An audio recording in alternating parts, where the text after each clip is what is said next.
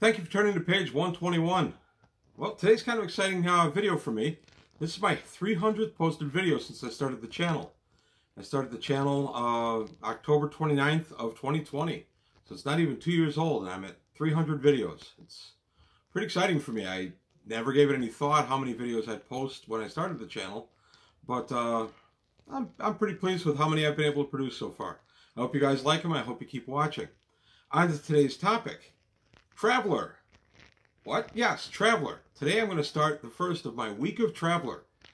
I'm going to be devoting the entire week to Traveler videos of one type or another. This is not to say that I'm bailing in any way on any of the other games I play. Not going to stop making videos.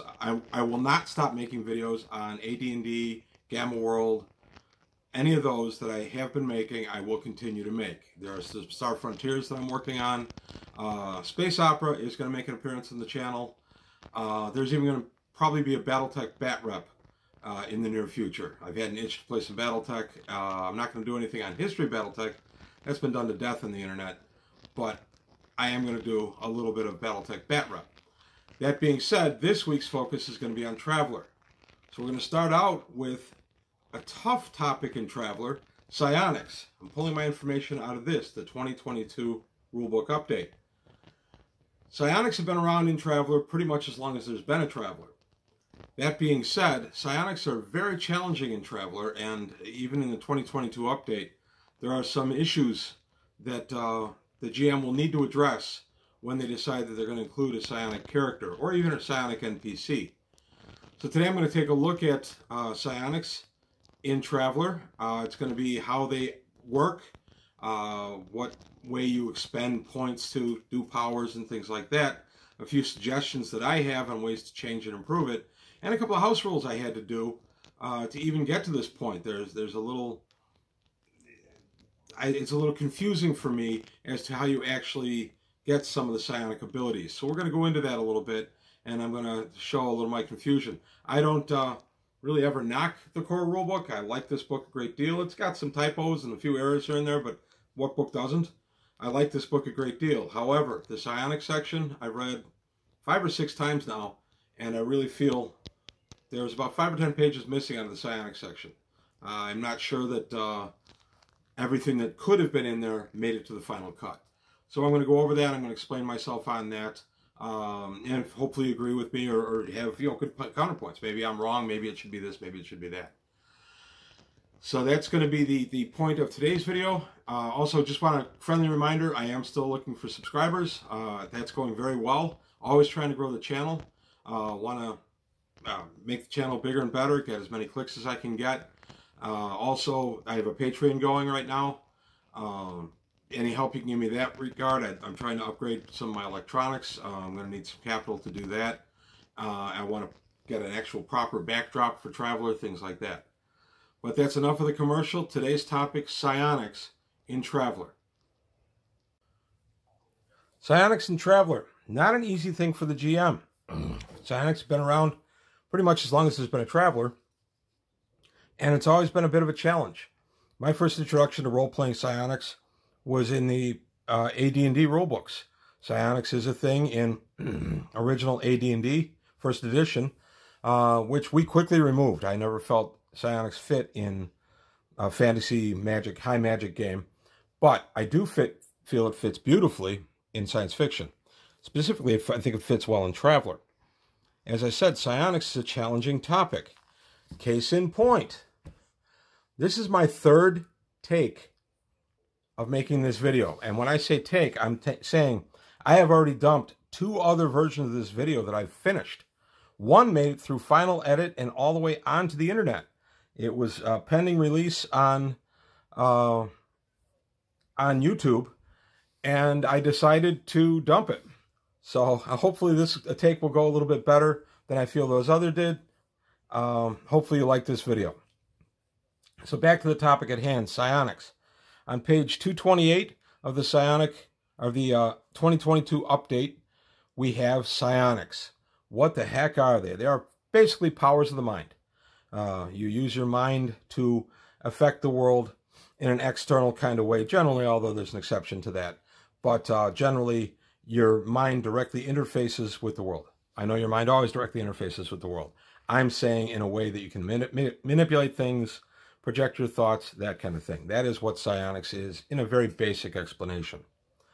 So basically, in Traveler, a few humans and aliens have developed potent psionic abilities such as telepathy, telekinesis, and even teleportation. Learning to properly control them is never easy and cannot always be relied upon. And then we have the Imperium, psionics and the law. For various reasons that I'm going to go into in another video, psionics are not legal in the Imperium itself. I will talk about the psionic suppressions in a forthcoming video. Psionic strength. When you decide you want to have psionics, and there are a couple of different ways you can have your psionics be a thing in Traveler, but ultimately when you decide you want to have your psionics, the main thing you have to get is your GM's approval. And this I completely agree with. GMs always have to approve a psionic character because a psionic character can easily skew a game. It's not hard at all for a psionic character to kind of take over a game, and before you know it, the entire game is focused on the guy's mental abilities. I've always kind of laughed about Riker in Star Trek Next Generation. While I like the character just fine, he kind of gets lost because all the other characters around him kind of have some form of like different power, kind of a superpower. You've got Worf, who's a full Klingon. You've got Deanna Troi, who is a Psion. You've got Commander Data, who is an android, and you've got Geordi with his visor. And then you've got plain old Riker. So I always felt he kind of got lost a little bit in the shuffle of various supers that were on that show. I realize Worf isn't super, but he still fits what I'm saying. So I always felt Commander Riker got a little lost in there, and that can happen with your psionic campaign. It's easy for the psionic character to overshadow the others, and for you as the GM, without even realizing it, to start focusing a lot of your campaign on the psionic character. So caution is needed both for the player and the GM. Psionics are literally a game changer. So to determine your psionic strength, your GM has said yes, and you want to see if you have psionics. The first thing you're going to do is determine your psionic strength, and that is you throw 2d6. If you throw 2d6 and you generate a number that is 6 or higher, congratulations, you have trainable psionic talent. There are some modifiers to this. I'm going to go into first how you can play psionics with a character. There are a couple of different ways. One is you can get it during character generation. On page 46 of this book, I'm not going to go to it, I'll just describe it. Page 46 of this book, you have the life table for your character generation. If you throw 2 6s on that table, that gets you a special event.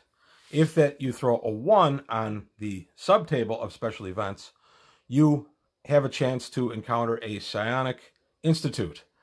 And you have a chance to be trained as a psion, so then you would roll, again with GM's permission, and see if you have psionic abilities.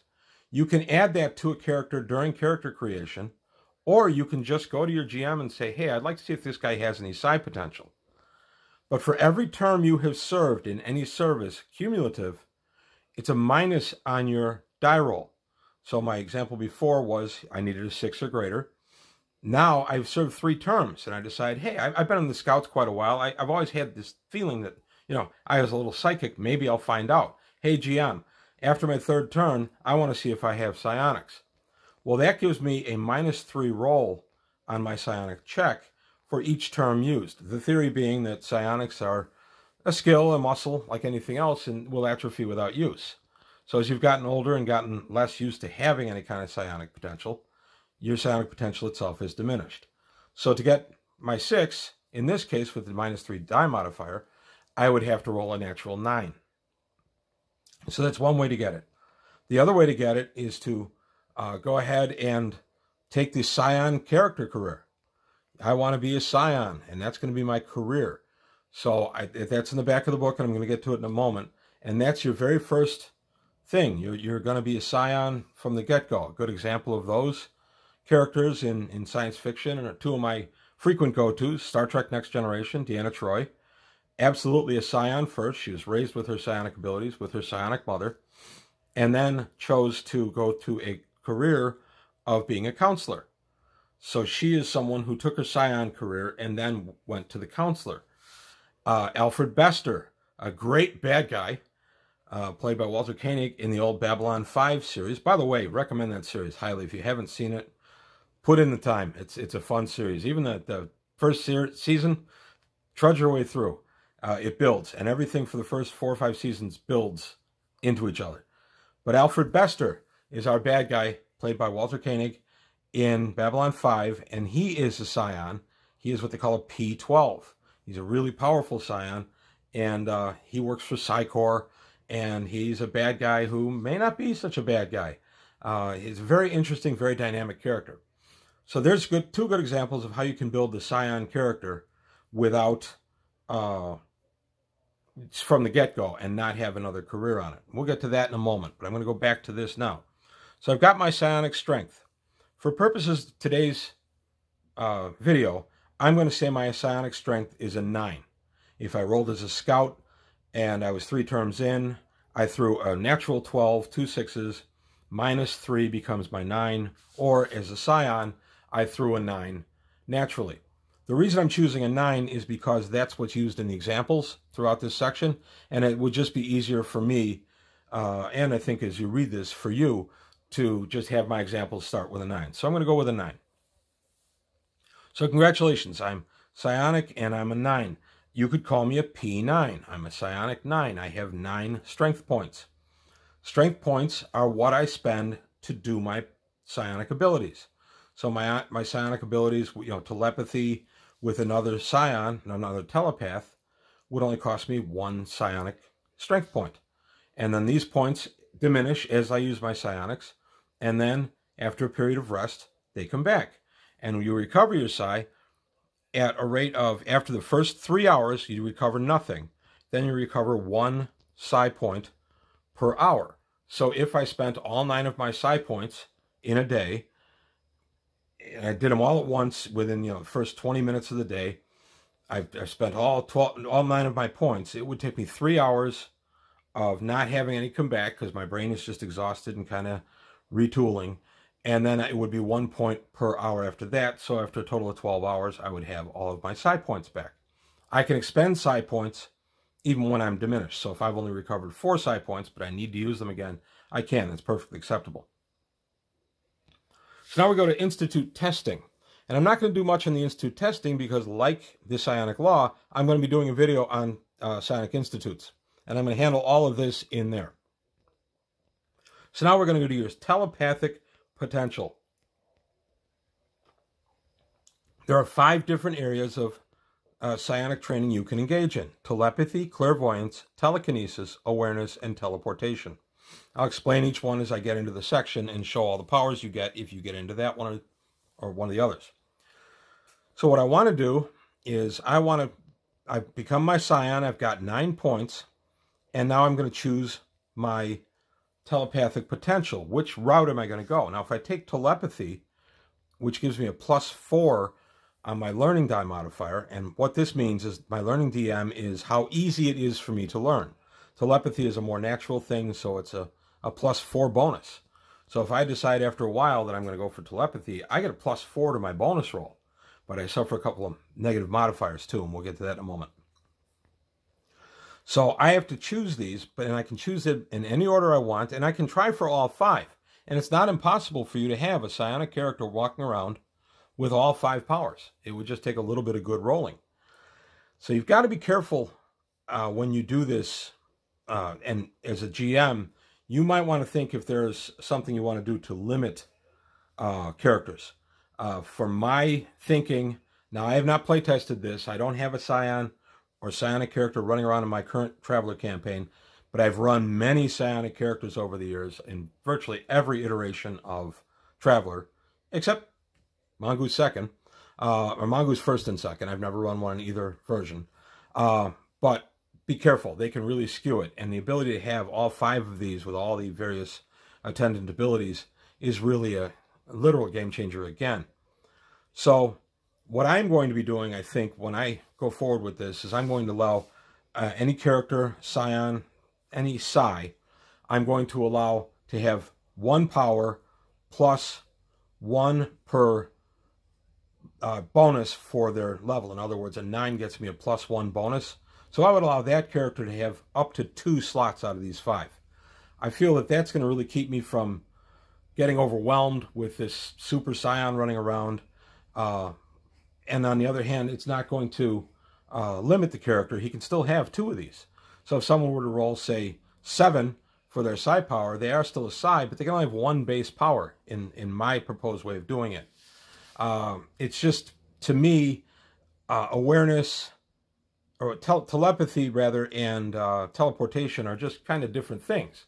And I'm just thinking, well, maybe the brain doesn't work quite like that. So I'm probably going to limit it to 1 plus whatever your bonus is for your psi strength. So in this case, we're going to go ahead and we're going to read the example down here. Luca has just determined she's a psi of 9. She now rolls to determine talents. She can select powers in any order, so she begins with telekinesis. Telekinesis gives a +2. She can roll 2 die 6 plus 1, her psi DM for having a 9, +2 for telekinesis, learning DM. The die roll is a 3 for a total of 6, less than the number she needs. She does not gain telekinesis. And these are one and dones, with an exception, and I'll get to that in a moment. But these are one and dones. Once I've tested for something and I failed on it, I can't go back to it. Each time I roll on this table, I accrue a cumulative -1 check. So if I failed on 2 of these, the third one I checked on, I would have a chance to a -2 die modifier on that. I might not get any of these powers. The nice thing is, if I start as a scion and I choose telepathy as my very first power, and by the way, telepathy is incredibly useful, I get that automatically.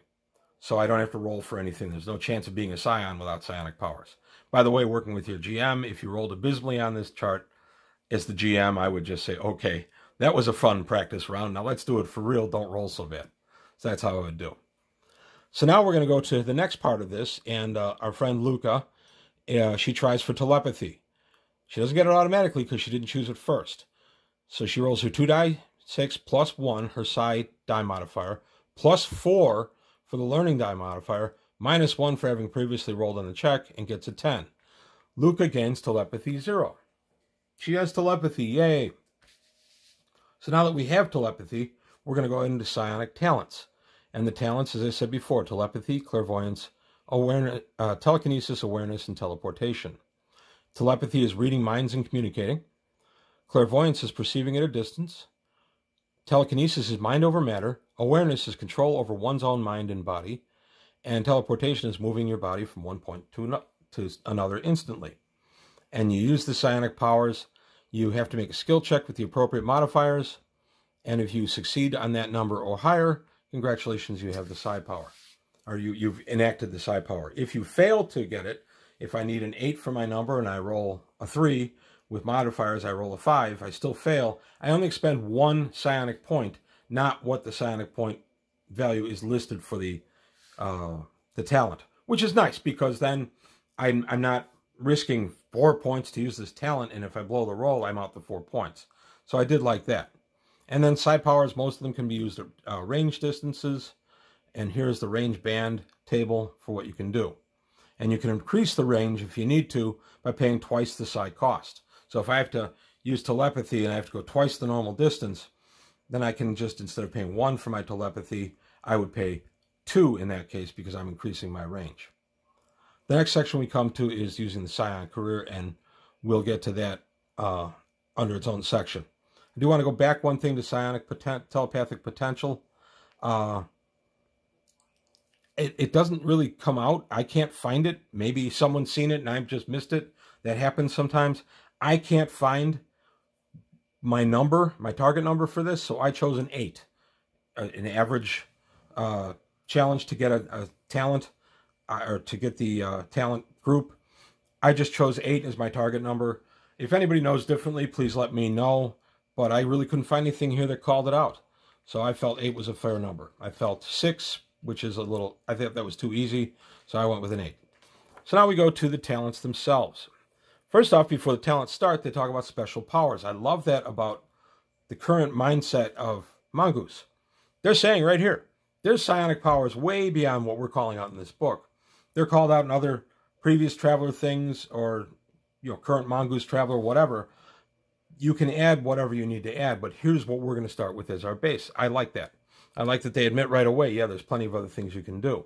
Examples they give is precognition, electrokinesis, telepathic control, or astral projection. I like that. I like that right away they're telling us, yeah, there's others you can do. Here's the ones we narrowed down for this book.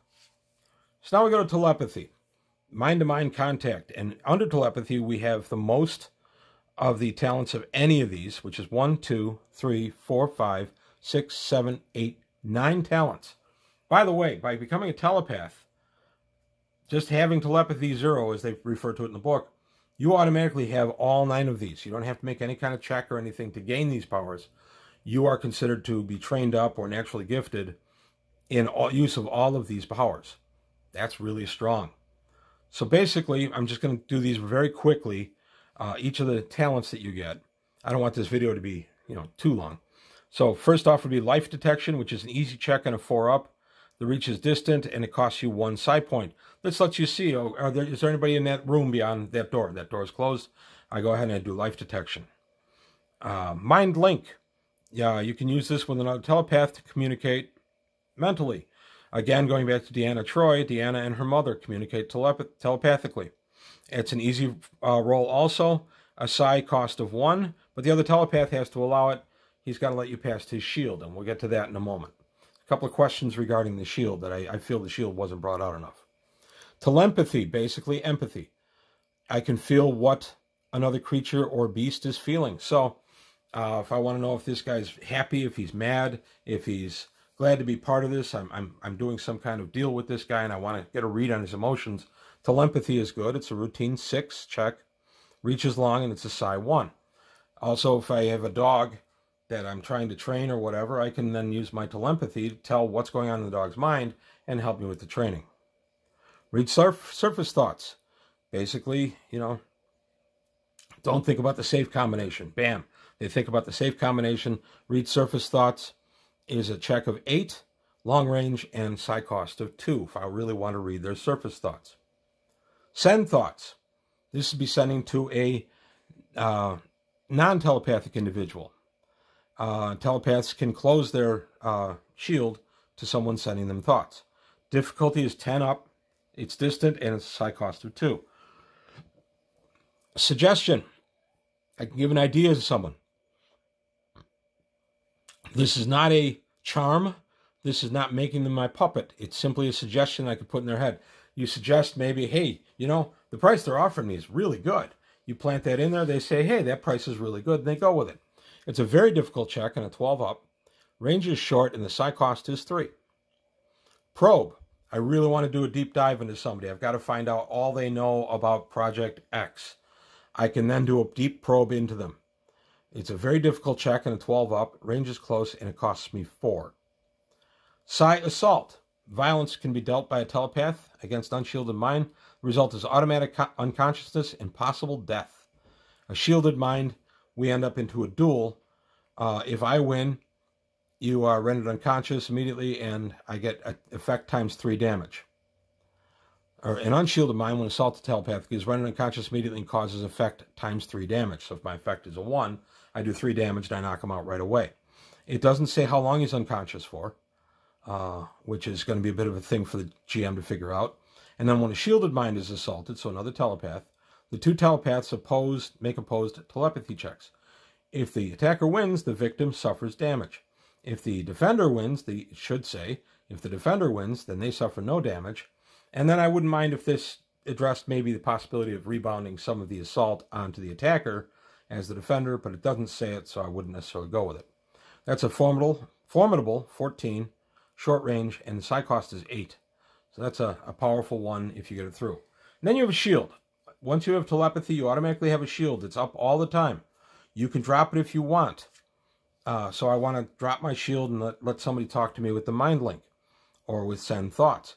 Here's the thing. There are a couple things in shield that are not brought out. It's automatically enforced all the time, requires no psi to maintain, and can be lowered to allow telepathic contact or use of telepathic powers. This needs to be expanded a lot, I feel. First off, if I have my shield up, can I tell another telepath wants to talk to me? Can I feel them knocking on the door? It doesn't tell me. Also, can I have my shield open to this psi who wants to talk to me but now I get psionically assaulted by someone else I didn't know was there. Is my shield down for everybody or just down for this one side? It doesn't say. Also, I think shield should have a strength. In my case, it should be a passive P9 because I have 9 strength points. As I expend psionic strength throughout the day, the shield should weaken. I'm becoming fatigued. I think it just adds a lot more dynamic to the shield itself. I think these are some changes that need to be made. And as I said at the top, I felt that this was maybe 5 or 10 pages shorter than it should have been. I wouldn't mind seeing these expanded on. There's a forthcoming Secret of the Ancients coming out that Mongoose has teased, coming out next year. I'm hoping that they expand the psionics in that and that we get just a cleaner rule set out of it. These rules are workable, but the GM's going to have to spend some time and write quite a bit down to make these rules really happen. Our next section is clairvoyance. This allows you to perceive something at a distance. And there are talents under this. There's all the others. There are 1, 2, 3, 4, 5 talents. And the talents are sense. It just gives you a rudimentary sense of what's outside the airlock, what's out there. Oh, there's a cargo crane. I can kind of get a sense of what's out there. There's a room containing 4 dogs beyond that door. That kind of thing. It's a routine check at a 6-up. I can go very distant with it, and it's high cost of 1. Tactical awareness. Hey, Spidey sense. I like this. I like this power a lot. Basically, I make an average 8 check up to long range and 2 side cost, and it allows you to ignore the effects of darkness, smoke, fog, and other environmental things that impede vision. I can detect hidden foes within range, and the check it'll last. The effect of the check determines how long it lasts. So if I got an effect of 2, then it would last 2 rounds. I like that. I like that power a lot. Tactical awareness, you know when bad guys are hiding in the darkness waiting for you. We have clairvoyance, an average check of 8, very distant, 1 side cost. It allows you to view something at a displaced point. The big meeting's going on with the big bad evil guys in the other room. You go ahead and you spy on it mentally. Now we have clairaudience. Now we want to hear what's going on in the meeting. We can't see it, we can only hear it. Again, it's an average 8 check, very distant, 1 side cost. Or clairsentience, both. Travelers capable of both seeing and hearing a specific situation by using this power. It is a check of 10, very distant, and 1 side cost. Doesn't say how long that I can keep these going. Yeah, it doesn't really go into that. There are some other sections where it talks about it, so you can extrapolate from it. I probably would allow them to keep going as long as they expended 1 side cost, maybe per minute, if I was in a mood, maybe per combat round, depending on how I was feeling, but probably 1 side cost per minute to expend it. So if they want to watch a 5-minute meeting, it would be the initial 1, and then they want to watch 4 more minutes, I would charge them 4 more. It's just how I would do it. This is off the cuff. I have not formalized any of my rules for my setting with this. Telekinesis. Talent that allows you to manipulate objects without physically touching them. You manipulate with your mind. The basic form allows you to move stuff with your mind as telekinesis. It's an average 8 check, short range, and it's 1 side cost per 10 kilogram. Kilogram is roughly 2.2 pounds. So if you're going to lift a 200-pound person, or let's say a 190-pound person, that's going to cost you 90 or 9 side points to lift them. The number of side points spent determines the mass that can be moved. The duration is the effect check, the effect of the check. So I would always allow telekinesis if he made it, but the effect was 0 because he got the exact number. I would still allow him to do something with the telekinesis. Maybe a little telekinesis toss or push or something. Flight. You can actually fly with this. You can fly up to 15 meters per round, and your number of rounds is equal to the effect. It's a difficulty of 10. The range is just you. You cannot do this in someone else. And the side cost is 5. Telekinetic punch. I can go ahead and punch you in the face with my telekinesis. Use a direct attack, smashing a foe with a blast of telekinetic force. Damage inflicted is equal to the effect. Protection from any armor is applied as normal. Your effect is probably not going to be real high, so if he's taking away 2 to 4 to 6 on his armor, you're probably not going to get much out of the telekinetic punch.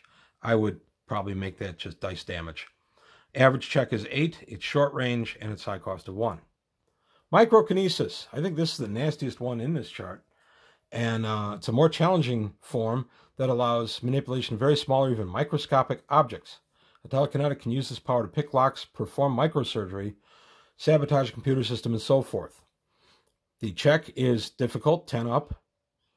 It is close, and it is a psi 3. And one of my players asked immediately when I mentioned this, oh, can I just remove, an artery from this guy and have him bleed out? And I went, oh, let's see, you'd be close. It doesn't say you have to have line of sight. If you have knowledge of anatomy, there's no real reason why you couldn't just disconnect some important tube inside their body. So, I don't know. Again, something on the cutting room floor. I think that needed to be fleshed out a little bit more. I've got to think about that. Fortunately, it's not anything I have to deal with immediately in my campaign. As I said, I don't have any psions in my campaign. Pyrokinesis, exciting the molecules of a subject matter to raise its temperature, and the effect gives me what happens. So if I were to get an effect of 9 up, suffers 2 die damage and may burst into flame if flammable. It's a routine check, short range, and 3 cost. Next we come to awareness. These are self-only. These are ones that only affect your own body. We start with suspended animation, where you can put yourself into a suspended animation state. You don't have any need for food or water. You don't need to expend breathing, things like that. And you can be awakened from it. And let's see, the check is an 8 and it's psi cost of 3. Enhanced strength, you can buff up your strength. The effect of the awareness times 10, and then it drops down 1 per point after that. So if I really need to, lift that crate and get it out of the way so we can escape the bad guys, I can enhance my strength and do it. Enhanced endurance works the exact same way, average check of 8, and whatever I increase it. So if my strength or endurance went up 8 points, I would be spending 8 psionic points to do that. Fortitude, you could theoretically, I would allow somebody to go to ridiculous level strength. If his natural strength somehow was a 12 and he wanted to expend 8 points of his 9 to do enhanced strength, I'd let him go to a 20 strength and I'd figure it out on the fly. Same with endurance. Fortitude, you can increase your skeletal structure and boost your healing rate. You can basically, it enhances your ability to absorb damage. Fortitude lasts a number of rounds equal to the effect of the check. Provides protection equal to the number of psi points expended. So if the amount of armor is my psi cost. If I want an armor 5 and this stacks with armor 1, so I'm wearing an armor 2 suit and I want it to stack and I need to get to a 7 for whatever reason, I can go ahead and expend 5 here. It's difficulty 10. Inspiration. Flash of momentary inspiration, dexterous fine-tuning, and momentarily toughened physique. It adds a die modifier of +2 to any one check you try within the next minute. That's a good one. I like that one. And that's one that also you're going to need the GM's help for. It is an average check of 8 and costs 1 psi point. Regeneration. You can heal. And you make your check at a difficulty 10, and however many points you expend is how many you heal. Very valuable in Traveler, which is a damage lethal game. I play with a modified hit point pool, so regeneration is not going to be as valuable in mine, but still, it's a valuable thing. And now we come down to the last one, which is teleportation. This is the only talent under teleportation, because let's face it, you don't need another one. It's an average check of 8. You can go distant, and your psi cost is 2. To take your clothing, it costs an additional 2 psi, 2 psi. And if you want to take heavy equipment, battle armor, that kind of thing, Zodani Death Commando would be expending an additional 4. So he'd be, with clothing, it'd be a 4 to teleport, and with armor, it'd be 6. You have to be trained in both. It always involves movement from one body to the other.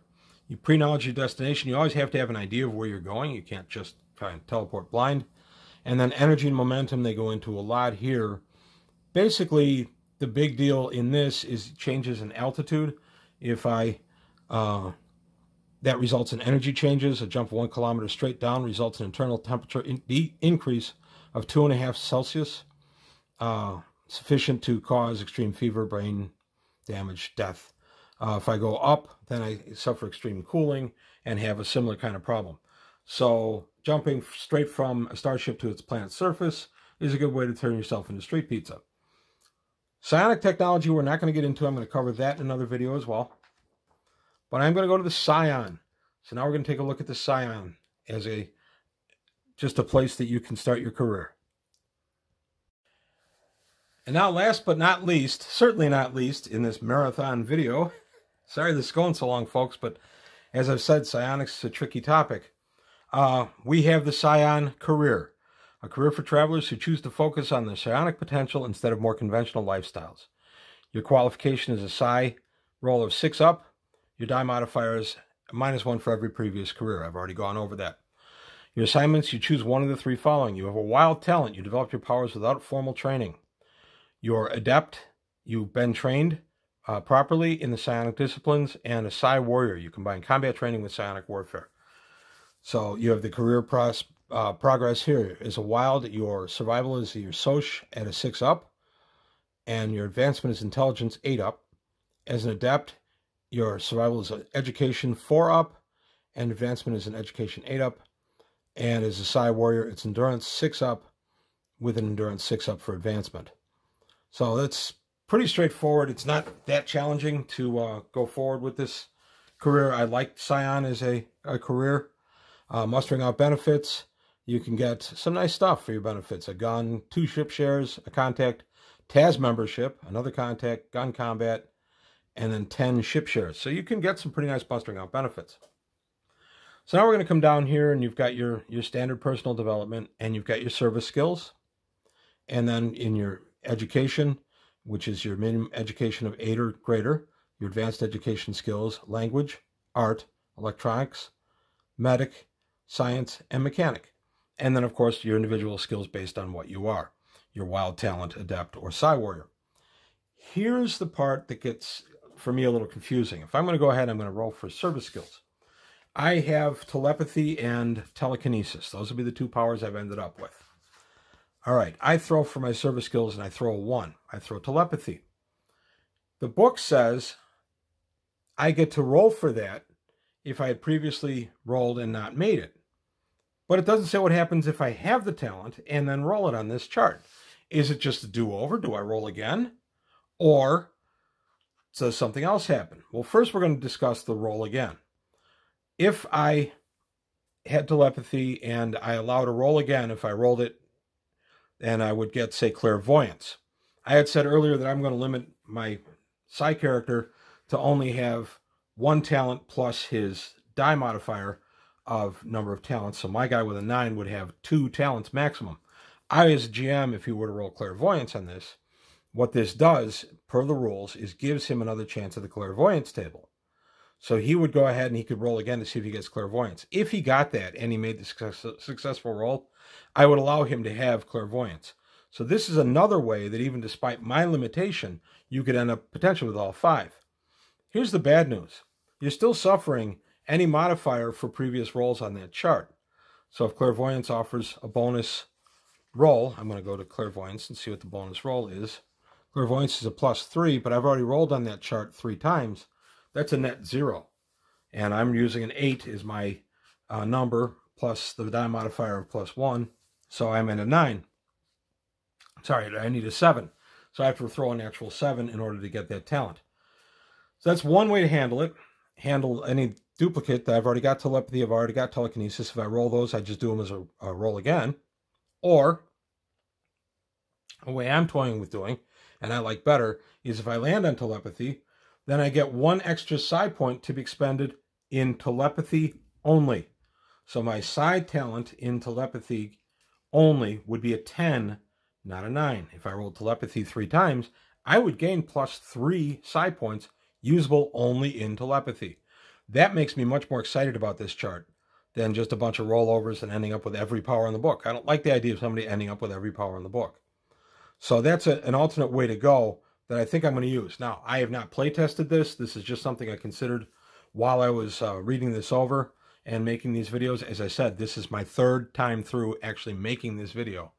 So I've had a lot of time to think about this. But this is something I may play test a little bit. Maybe get together with my sons and just run a short game where they're both Psions and we see how this plays out with the extra points per the talent.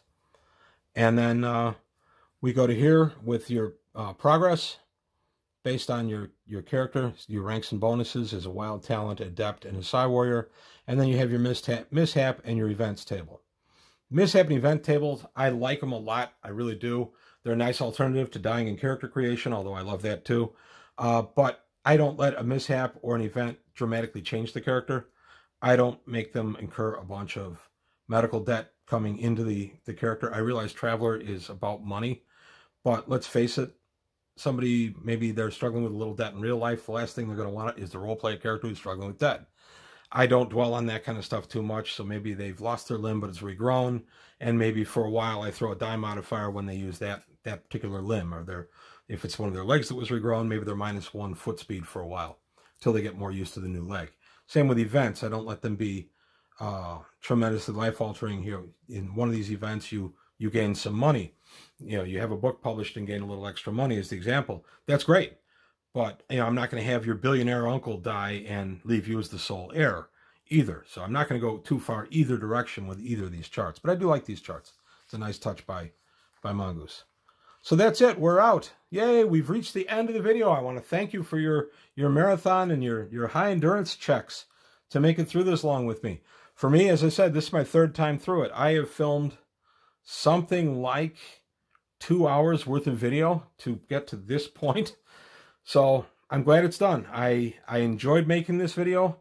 I love Psionics. I obviously have put a lot of thought into Psionics. I love them in Traveler. I just feel that this section entirely needed about another 5 to 10 pages to flesh out, and particularly the talents, I feel, were left a little short. There are plenty of other places you can draw talents from, not the least of which is any superhero game. I play Champions. Gamma World has a ton of them. Space Opera. There's a bunch of places you can draw different talents from to talk about the special powers here. Other Traveler iterations also have different powers. So you're certainly not limited to this, but as the GM, write it down, have it ready, have your explanations ready for your players and your limitations. You do not want these to become superpowers. You don't need Professor X wandering around your Space Opera setting and throwing everything on its rear. So that's it for today from page 121. Thank you. Thank you for 300 episodes and counting. And I hope you enjoyed this Traveler video, the first of my Traveler week. Again, I'll be going back to other videos right after this week, but for 1 week, I'm going to really indulge my Traveler fandom, both mine and my viewers, and I'm going to really engage in Traveler. So that's it for today from page 121. Thank you for your time. Thanks for watching. If you liked what you heard and saw, please like and subscribe. Tell your friends. Don't forget about the Patreon, and I'll see you next time on page 121.